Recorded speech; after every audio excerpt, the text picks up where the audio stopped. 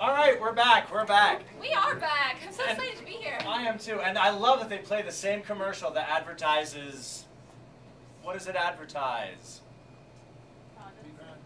It advertises Depends. I like that too. It fits right in with what I'm here to talk about today. That's great. That's great. That's great. Oh, could you hold on 1 second?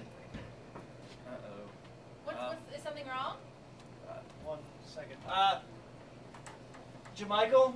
Hello! Yes, Jamichael.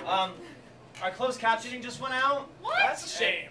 I'm sorry. It happens. I mean, we're kind of a nickel and dime station here. So what I need you to do, I need you to do sign language. Is this sign language? It's like talking with your hands. Okay? Right. You're Italian. You know how to do that. Yeah. Okay. So what I need you to do is do the sign language to the folks at home so they can understand what we're talking about. Do you know sign language? I did. I learned it from a blind magician. It's cool. Okay. Okay. Sure. Okay. Yeah. Great. Okay. I'm ready. So here we are. So tell us why you're here.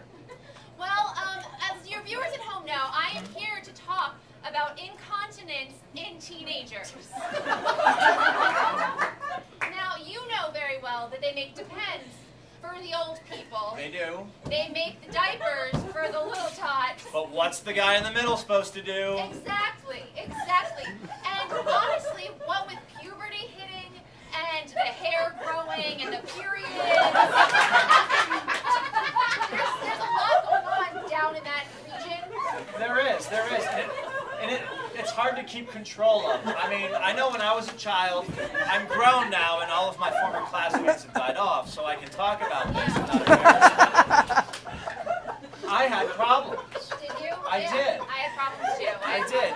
It was very embarrassing, especially when I would have to climb the rope in gym class. Yes. I hated that. Yes, I hated that. For me, it was the time when we had to go really swim because we played water polo, and suddenly I'd be getting balls thrown at me, and stuff was happening, and I didn't know how to explain it. Right.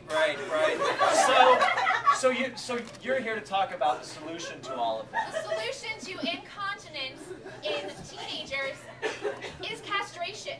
That makes sense. Doesn't it? It makes sense. In a sense, you're killing two birds with one stone. You are. Because I mean, as a father of 3 teenage girls, I can't trust them going on dates. No, I can't. So I keep them chained up in my basement, which I think is perfectly logical.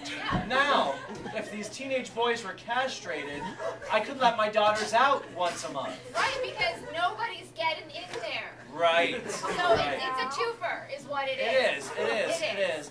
And this was your idea. It was my idea. How did you stumble upon this? Funny you should ask. Funny you should ask that. I hear that a lot. Yeah. I had a rough time in high school. You? I got picked on. I got kicked in the face. Wow. And you'll never believe this, but I actually got attacked by a bear. Where'd you go to school? In Canada?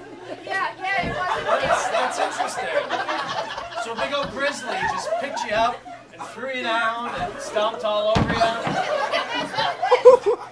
See that? Wow. Yeah, that's a scar. That's a scar. I've never seen one before. Clawed right into my back.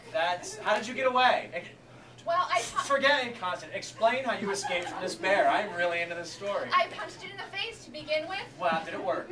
No, it didn't work. Huh. I had to keep on punching it and punching it and punching it and punching it and punching it until it started to breathe heavily, and it jumped on top of me, actually, in the hallway of my school. That is crazy. People were passing by, and then we just started to wrestle, me and this bear. Yeah, and all I knew about wrestling had to do with, I watched like The Ultimate Warrior and Yeah. So I tried Good times. to climb up on top of lockers and jump down on them, on the bear. Well, I hope so. Not the students. Not on the students, No. on the bear. And so it was embarrassing.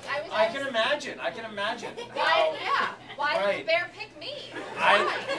Probably because of your problem. Probably. It was a lot like the time when that owl ate my eyes.